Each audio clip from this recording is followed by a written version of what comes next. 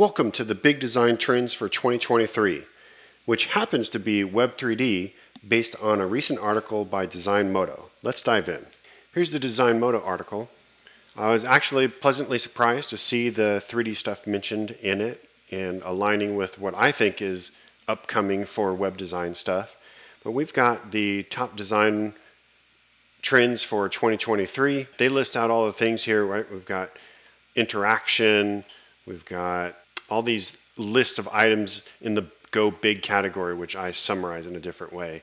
Immersive, unrealistic 3D worlds, gamification, abstract 3D centerpieces, and interactive product displays. And I have my own way of recombining these into three different areas, and each of those with three subsections, and I'll go over that in a bit. They have a whole bunch of different links that describe each of their ideas. There's 4 or 5 links in here, and we're going to go through each of those, especially in the way that I think they align with what I see as the top Web 3D trends. But the main thing to point out here is that, they say that the Go Big option is all about 3D. Right? We've got 3D worlds, we've got games, we've got 3D centerpieces and interactive product displays, which again are 3D. So check it out. So I had fun making this obnoxious animation. It shows the 3 ways that I would divide up the Go Big option for web design in 2023. We've got immersive environments, lights, camera, and audio. Interaction, which has customization, letting people play, and a level up. 3D hero objects, which have focus, detail, and animation. We're going to go through an example of each, and I hope you like what I came up with. The first site in our list that comes from the Design Modo article is this jimmynelson.com, and they put it in the immersive environment category. I thought this is just amazing. The way that it has all the 3D effects, you're sitting in a 3D environment, it's all interactive. It has a familiar website feel. It's not like you don't know how to navigate around, but it has a great atmosphere to it, including the audio. You gotta visit it to check it out. All right, next up we've got their gamification category, and it looks like it's something by Google Be Internet Awesome. I might actually skip through or edit out some of these things because they have a lot of animation that's kind of filler or text that goes around, but it's literally a game, and the low poly aspect of it being in the web doesn't bother me at all. It's got its own little character to it. So pretty cool. Just amazing to see what people can do in a browser. This isn't a game engine of any sort. This one was in the Design Modo article, is one of the ones that I actually don't like at all. So they do a whole lot of unique animations, but what I really don't like is that it hijacks the scroll, and that always irritates me because I expect a certain action when I do a scroll, and for it to do something else is always irritating. It is pretty creative. It defies your expectations. All I'm doing is hitting the scroll wheel here, and it goes all different kinds of directions. So that's kind of neat. I think the downside is that given the goal of what this site is, it probably is not appropriate to advertising an apartment and doing a contact form or whatever. It's a little outlandish for that. I would encourage you to always think about your goals and your audience, and if some of this stuff makes sense for that target.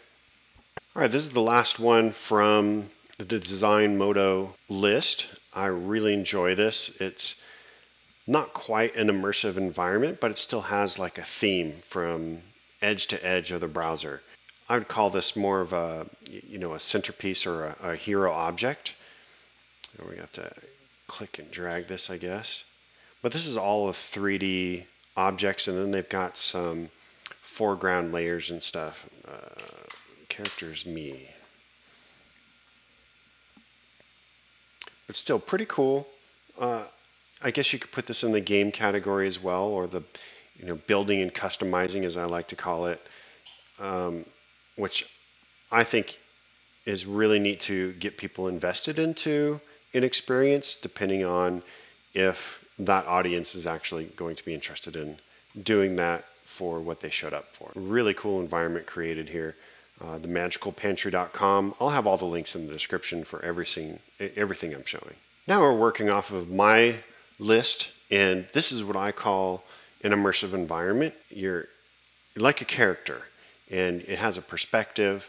I really enjoy this, even though it's simple, and I think actually it's good to have simple examples so that you don't think that you have to go crazy and create hundreds of megs of downloads for people to get an experience like this. I liked the environment category so much, I had to show another one. So this is also a really good example of something from a perspective camera. Obviously, it's a popular subject here, but you can really feel like it's an environment. You've got a couple of characters that are in there with you and some really good materials and lighting. So this one is in the environment audio category, and I really recommend that you go check it out because all of this is reactive to music.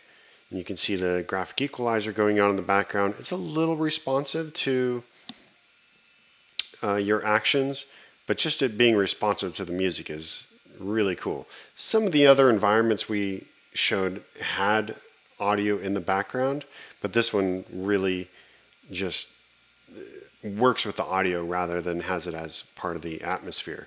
Pretty cool effect.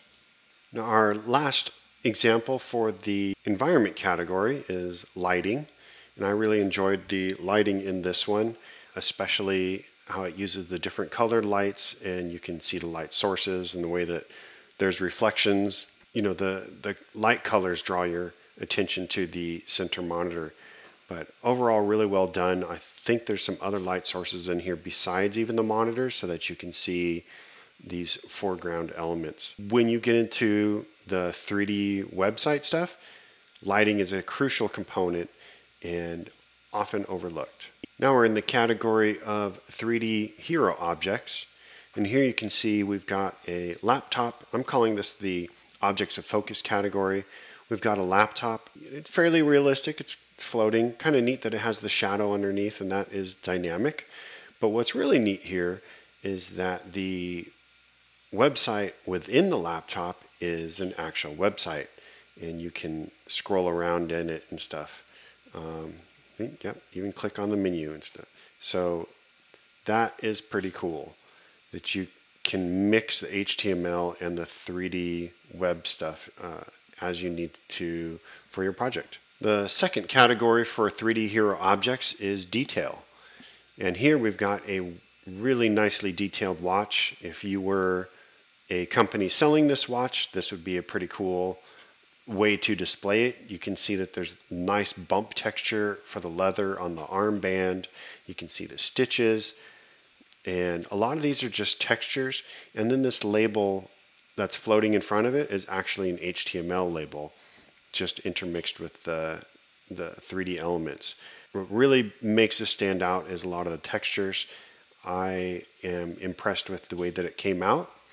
Something to remember is having good detail that shows up doesn't necessarily mean it has to be in your geo. It can be in the textures or the way that they're combined together. And here's our final category for the 3D hero objects. This is the animated category, and this, probably my favorite non-environment example that I've shown, although there is a cool floor that goes into the horizon, but this is reacting to the mouse.